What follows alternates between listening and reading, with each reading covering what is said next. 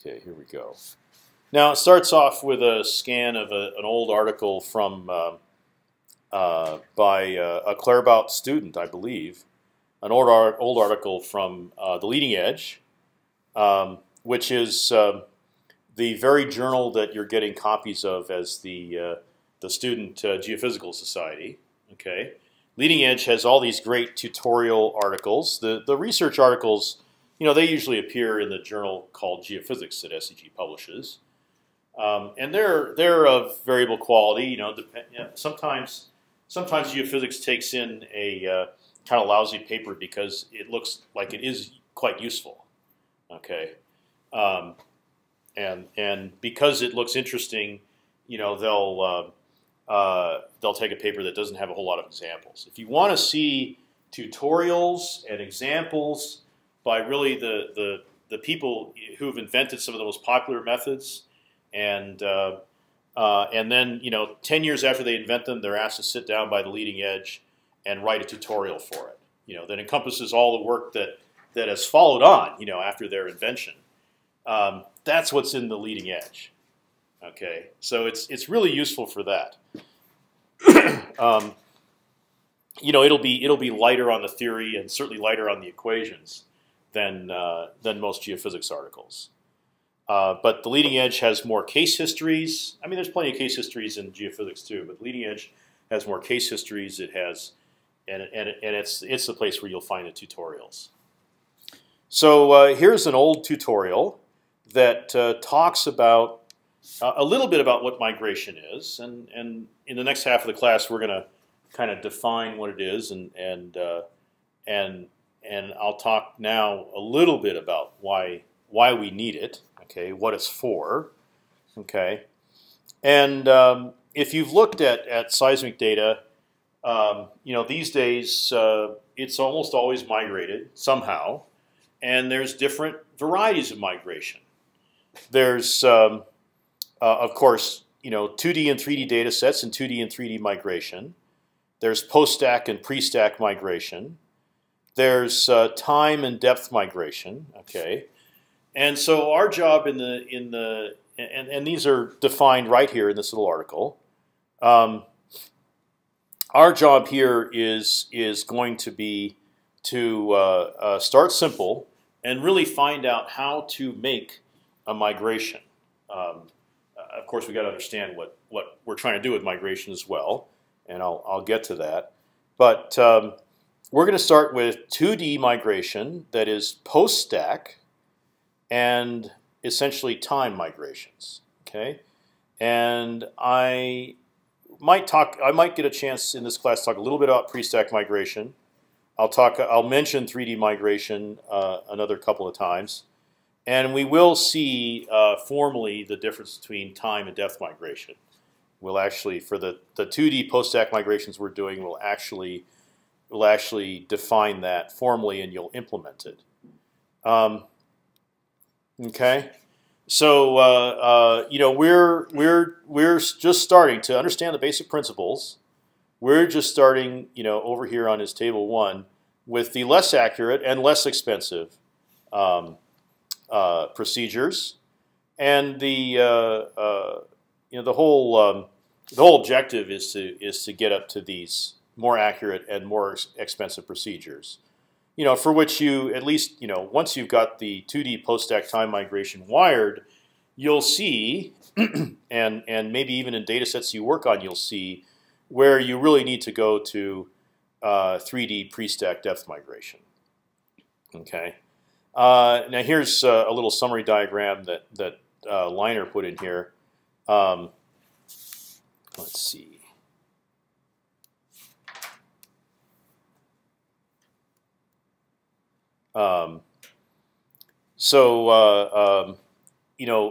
Increasing structural complexity, in the subsurface, you have, if you have totally layer cake geology, you have no complexity.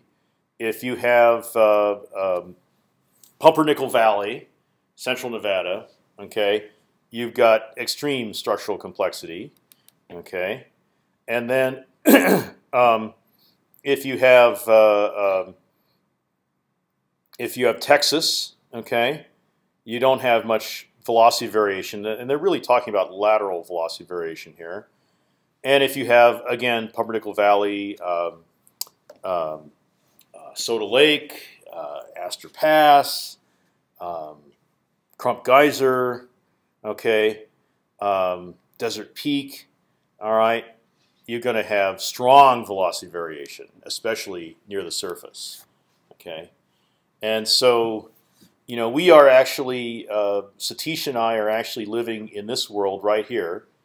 We're using pre-stack depth migration, okay, to to handle the problems that we have in Nevada with geothermal and oil exploration. I'll be very interested to find out, and I'm going to bug Tyler, you know, every couple of months to see what he can tell me about what kind of processing, what kind of migration you're using on those prospects. Great, and you know, I'm not expecting you'll be able to tell me anything right away, but when you can, I'll keep bugging you until you do. That was one of some of my first questions, like, how are you going to process this? Yeah, yeah. Mm-hmm. All right, so you know, we are starting. We're going to learn the ins and outs of post-stack time migration right here for the simpler situations with you know, very little velocity variation. Now notice that you can tolerate a lot of velocity variation. You know, maybe even some, you know, the middle of some basins in Nevada, if you don't have much structural complexity. If you're just trying to get, you know, and really that's what they were after at Soda Lake. Okay, they got a lot of velocity variation, but there isn't, you know, until you get to the basin bottom, there isn't a lot of dip.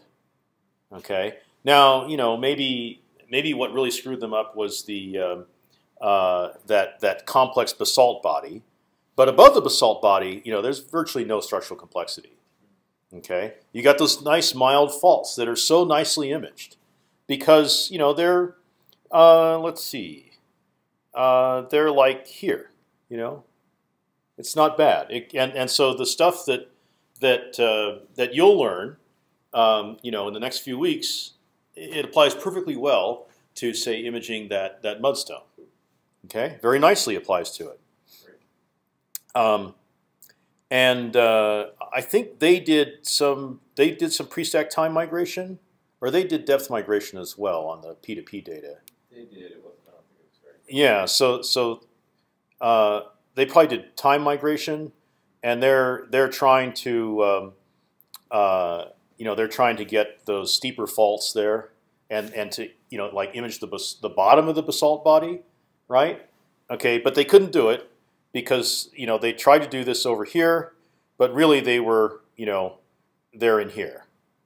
Okay, so they really needed to do a depth migration, and I would even argue, I don't know, maybe in Nevada we're really always over here, so that you always need depth migration, and to get any complex structure you need pre-stack depth migration. I mean that's what I would argue. As we'll find out, the problem with depth migration, the whole barrier to crossing this line, that's the problem that Satish solved 15 years ago. Okay, and at least in Nevada, in the Great Basin, it's really hard to cross that line until you have good information, you have a good characterization, a good tomography of good optimization of the lateral velocity variations. Until you have that, you can't cross the line, and you might as well stay in the simplest stuff and see what you can get. Okay, so because you know, Satish's methods are expensive, and so if you don't have any money, then you just got to recognize the limitations of staying in the white area here. Okay, I pontificated enough. And we'll continue tomorrow. Okay, so what we've got here is a new version of Notes 12, where I've put in the color images that hopefully will motivate the second part of this 706 class.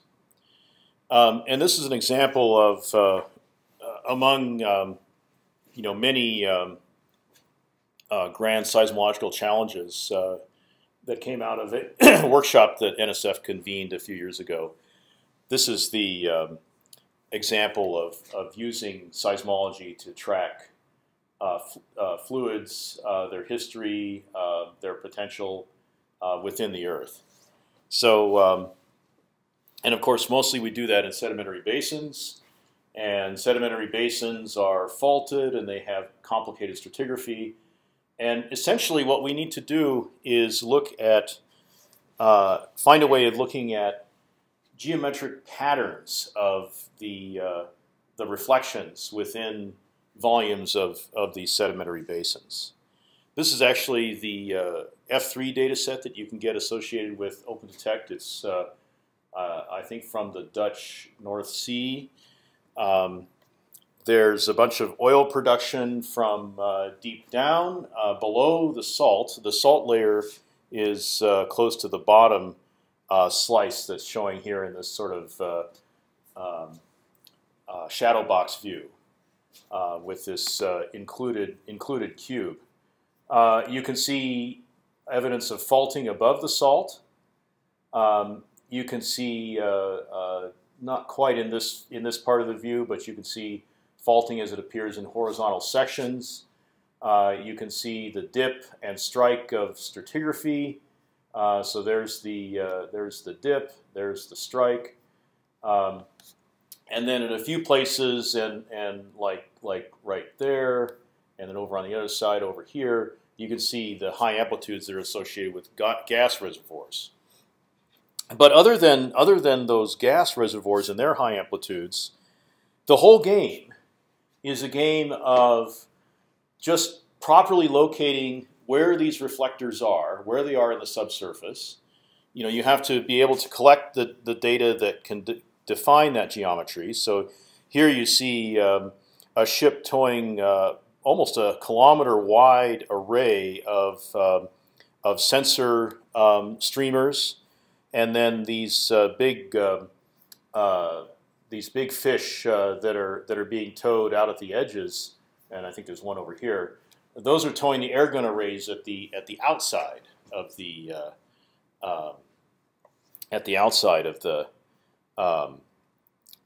swath of recording.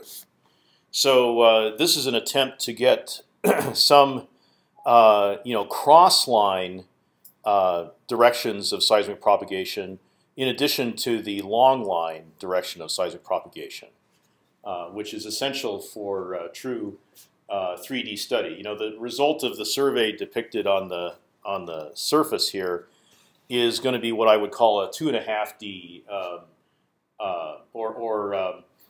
not narrow azimuth, which would be just purely a bunch of 2D lines put together into a 3D volume, but and not a wide azimuth seismic survey like they can do on land now, where you basically take an array of receivers, draped over the landscape, and then you vibrate all through it. So you get directions of seismic propagation in all the cardinal directions at the very least. This is kind of 2.5D because, or kind of between narrow and wide azimuth, because there are some cross-line azimuths, but they're not as representative as the thorough representation of the long line azimuths. So that's how it's collected, in great generality. But the whole reason for it is really not so much, and what we're going to pay attention to in the last half of this class, is it's not so much the amplitudes here. Certainly we want to get the amplitudes above the noise, but then where are they and what is their orientation? It's all about the geometry, and maybe not even the exact, although we're pretty good at it now. It's not the exact depth or the exact location of the reflector, but more important is what is the relative geometry of one reflector to another. That's what's really key here. Now this process of using relative geometry in 3 dimensions and the ability to make those horizontal slices. This is a slide from the 755 base analysis course that Trexler and I are probably not going to be able to teach next semester. During the 90s, there was a complete switchover where at the beginning of the 90s, 3D seismic exploration was just very experimental and less than 10%, resulted in less than 10% of the exploration wells drilled. And 2D seismic, which is traditional and been going on, since the North Slope of Alaska in the early '60s, and even earlier in Texas, the '40s, the '50s. 2D seismic exploration was accounting for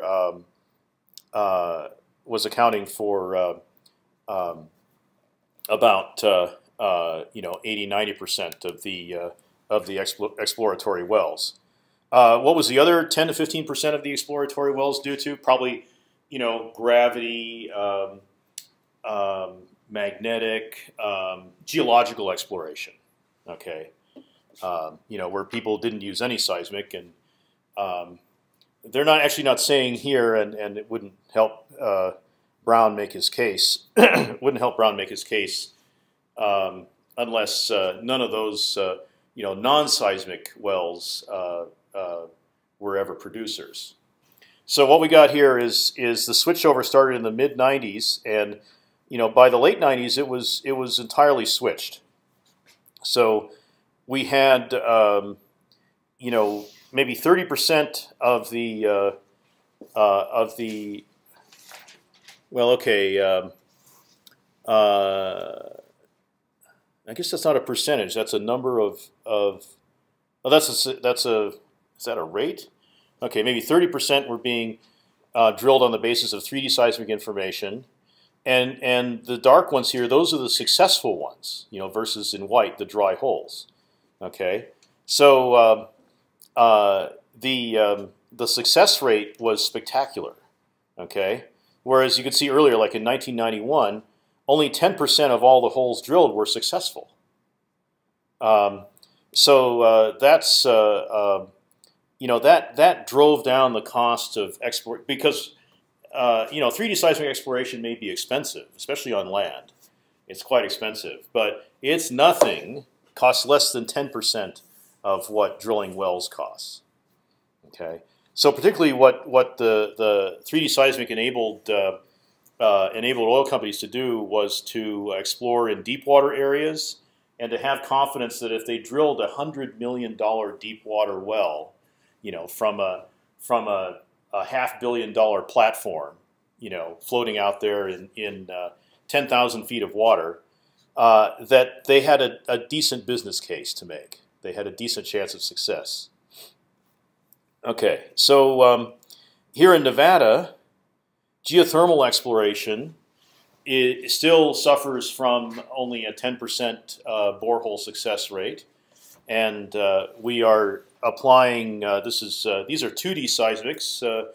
Really much like the data that we'll be talking about in this half of the class, and solving the problems that we have with correctly locating and getting the relative geometry of these reflectors. Okay, we are well, not in this project. This project hasn't been drilled yet. It's just the most spectacular geologic example that I can find. But there have been some geothermal prospects like Hudson Ranch, where 5 out of 5 wells were successful on the basis of 3D seismic. That's Hudson Ranch is in the Imperial Valley, southeastern California. So the velocity problems are not quite as bad as they are here in central Nevada, Pumpernickel Valley. But getting any project with 100% drilling success rate is a real triumph. And it was Optum, by the way, who did the seismic work that enabled that. And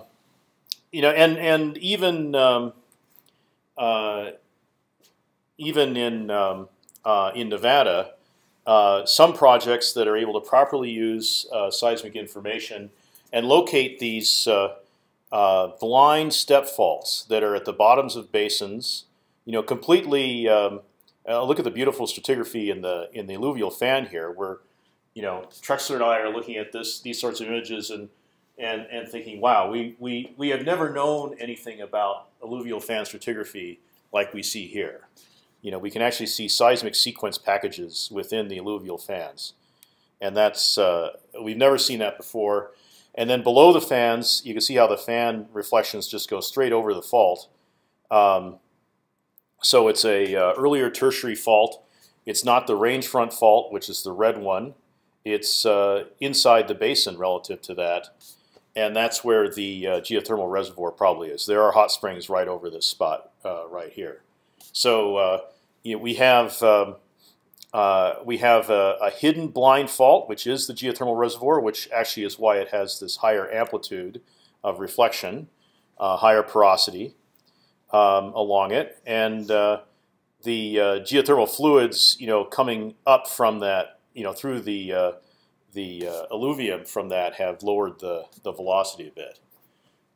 They've kept the cements dissolved, and that keeps the velocity lower. So we have a whole new paradigm now. After we've been working on this for about 20 years, we have a whole new paradigm for how to explore for geothermal, at least in Nevada and probably elsewhere in the world. And the projects that are using it, the companies that are honoring it, are the ones that are still standing. After the recent shakeouts. Well, I shouldn't use the word shakeout. After the recent closings of most geothermal companies in Reno. Here's an example of again, pseudo 2.5D, not narrow azimuth, not wide azimuth seismic imaging at Astor Pass, and again we're locating fault planes as direct reflections. Okay, and without being able to show that, the geologists just aren't going to include it in their models, because there's without seeing the fault at the surface exposed in outcrop, they're not going to include it in their models. But you show them an image like this, and they'll buy into it. And actually, so we changed the whole Astor Pass model to include the faults that we found. Another thing that we were able to do is a different fault, which is it's actually this one, but shown on a different section that you can't see in this image. It shows up within 27 meters of where we interpreted in the fault gouge in this borehole shows up within 27 meters of the depth that we interpreted it would be from the seismic data. Okay, so that's another reason that we're able to now do a lot more with seismic and geothermal.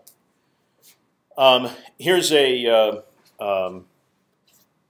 a recent discovery. This is a seismic image which properly locates a fault. There's other things. There's a basin in here, and you can see the velocity image. And there's a fault which you can track down here. They have a bunch of shallow wells. This is at Oregon Institute of Technology in Klamath Falls that tap into the upper level of that fault. Given this image and being able to track the fault down further, okay, they really wanted to drill here, but that was actually too far off the. It was going to be too. It was not in OIT's budget, so that's still an untapped reservoir probably. They also wanted to drill here, but that's off the OIT property. So they drilled in. And they knew where they expected to hit the fault, so when the drillers thought they were getting close, in the image, in the seismic image, to where the fault is, then they stopped overbalancing the mud, and they used a lighter mud. Okay. Then when they hit the fault, it was more porous, and they hit it within 50 feet of where the seismic image predicted it would be. Okay, so when they hit the fault, all of the we didn't get a whole bunch of I don't know what it is, $10 a gallon overbalanced mud, flooding the fault zone. That can also seal off the geothermal reservoir. Okay, so this seismic technology has proved to be a real asset also in just the engineering of the wells. Okay, so the drillers switched to a lighter mud, and they only had to go 50 feet, and they hit the fault. They had some prediction of what the pressure would be within the fault zone, not too high, so they were able to meet it at balance, and then they drilled along the fault zone. They actually were able to deviate the well and drill along the fault zone. So now this well is providing 60% of the campus electrical needs. It's not a huge success, but at least for that project, a relative success. So we're what are we talking about here? We're not talking about getting. I'm not talking about even deriving the reflection coefficients along these faults. Okay, I'm just talking about you got to have enough of a reflection coefficient that you can see it, and then the big question is where is it? Where is it relative to the other structures? Okay, so it's a purely geometric imaging problem. Now here's a little more otherworldly geometric imaging problem. There's I highly recommend if you're traveling on 70 between Interstate 15 and Denver, I highly recommend driving a couple hours south of Green River, Utah, and going down to the northern end of Canyonlands National Park, where you can drive into a picnic area that is right here at the edge of this structure called Upheaval Dome. And I should have put a picture in, actually. It looks like it kind of erupted. It looks like it ought to be a salt dome, because what's at the bottom of the central depression is which sandstone? I can't remember the name of the sandstone. There's a sandstone in the bottom of the central depression which is 2,000 feet higher than it should be in the otherwise flat stratigraphy of the of the Colorado Plateau in this area. So there's kind of a mystery there. Something has caused it to rise. And back in '95, some students and I did a couple of not shallow, but essentially small, high resolution seismic reflection lines, just trying to see what the stratigraphy is and where the faults are underneath this this dome. We were able to correlate with this exploration well that was drilled into the ring syncline. Actually, of course, hoping to hit the fringes of the salt dome, and did not hit any salt dome or anything like it. Stayed in a syncline, but that's one of the things that was done in the '60s back before they made Canyonlands a national park. And then there's another exploration well out here which we could correlate to. So here's a standard, cross section for kind of a standard non-piercement type salt dome, and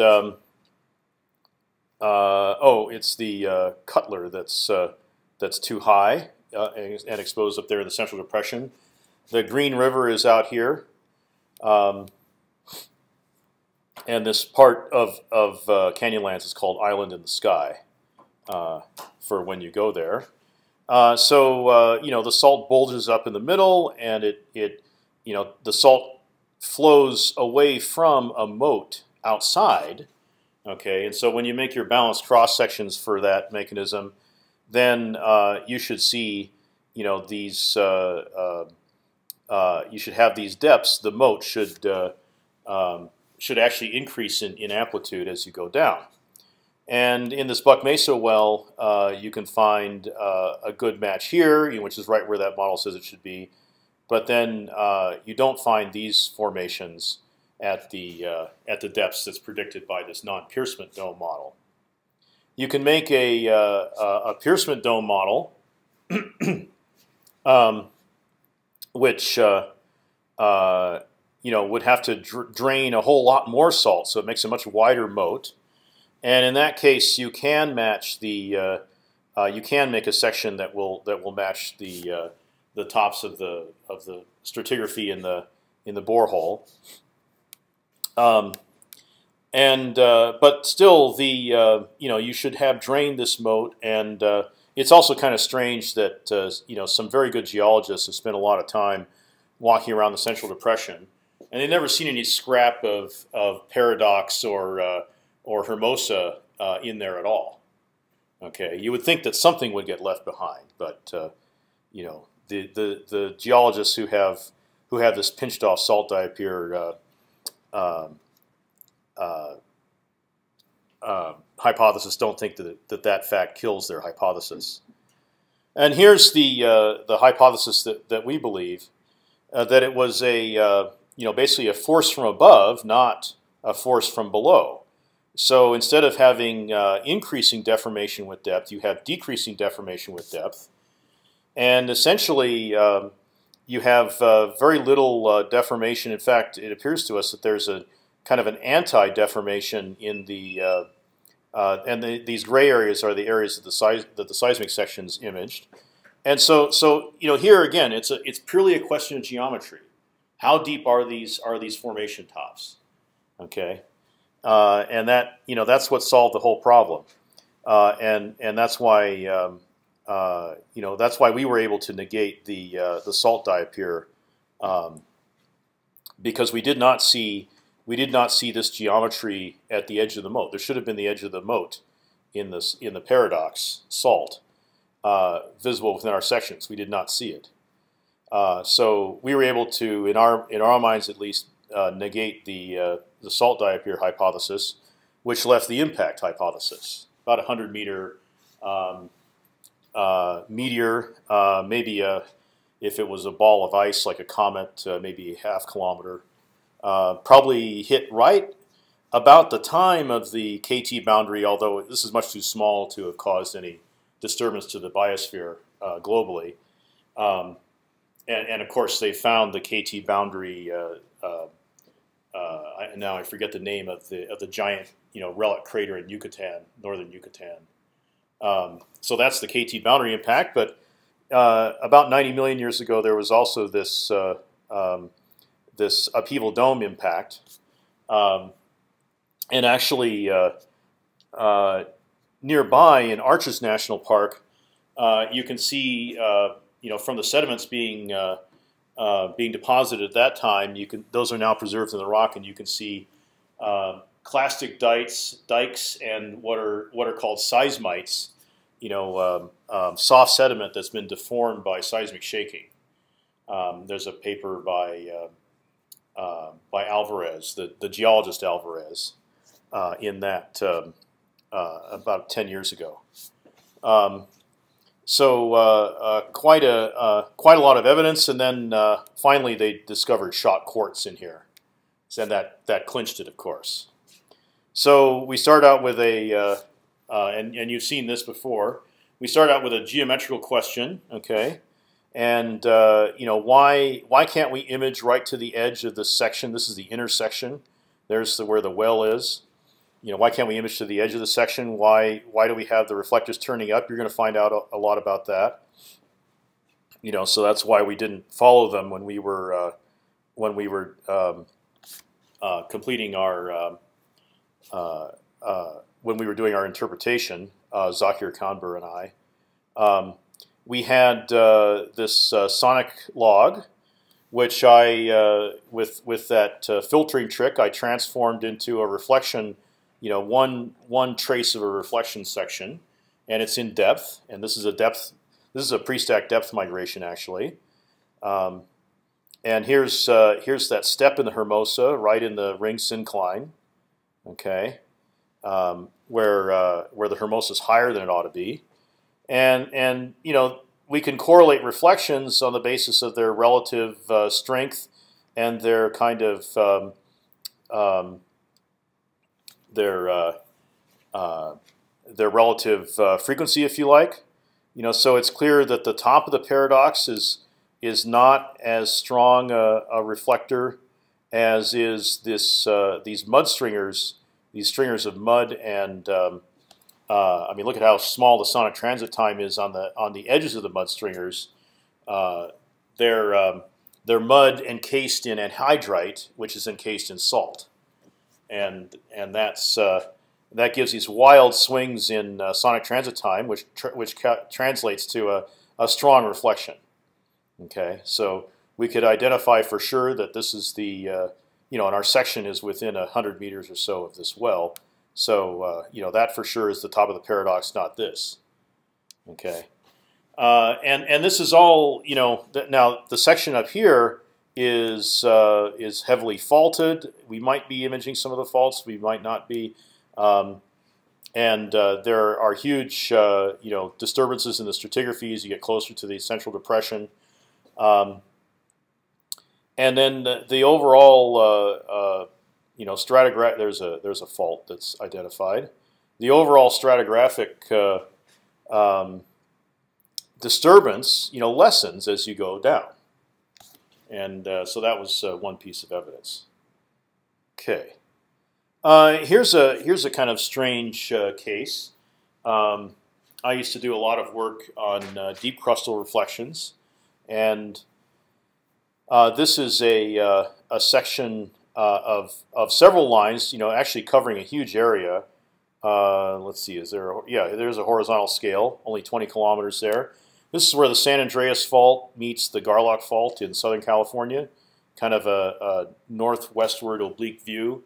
Reno is way up here, now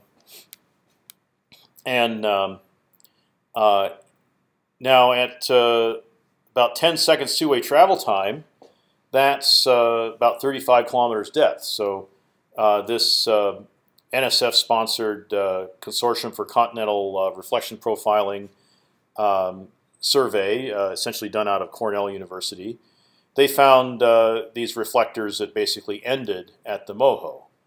There could be reflections above the MOHO, but when you get below the MOHO, there's many fewer.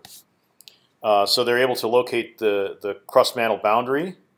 Okay, and interestingly enough, it's in many places of the Great Basin and in the Mojave, it's remarkably flat, which led the Cornell people to speculate that it's the MOHO is an active tectonic boundary, like a fault. Essentially a detachment fault. But one of the features, there's one feature that does daylight. It's called the Rand thrust. It's like an ancient and now exposed plate interface, of a downgoing plate. So below it you have schists from some, earlier than Laramide subduction interval. That's now been all tilted and faulted up, and so they can trace the Rand thrust from the surface. So they think they know what this reflection A is, but what are these things that are that are deeper, like this F? Yeah, this reflection F here, and this B and G. What are those? So they just looked at the geometry. Okay. You might notice this flat and ramp and flat and ramp and flat, and so just on the basis of that geometry, they speculated these could be buried thrust faults, which there's plenty. You've got from the Sonoma orogeny on up. There's Southern California has experienced 20 orogenies, so you can assign it to anyone you want. So that's plenty believable in this area. And maybe this is a Laramide structure, perhaps. It's deeper, which probably means it's younger. Strangely enough, you got the oldest rocks at the surface, the oldest faults at the surface, and maybe younger ones down below. So the surface is active in certain ways, and the MOHO is active. So you get this kind of inverted stratigraphy, if you like. The youngest faults may be the deepest ones. But again, just geometry and just relative geometry. You know, the CoCorp survey, their analysis, you know, they said all this without, you know, they have 20% uncertainties on the depths of these. They've got probably larger uncertainty than that on the location. You know, it's really just relative geometry. Okay. So speaking of relative geometry, what are we going to be fighting when we try to do that? Okay. So